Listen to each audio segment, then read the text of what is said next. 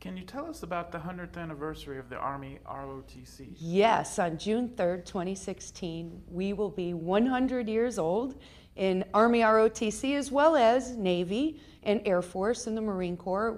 Our DoD will be 100 years old, as well as our junior ROTC programs.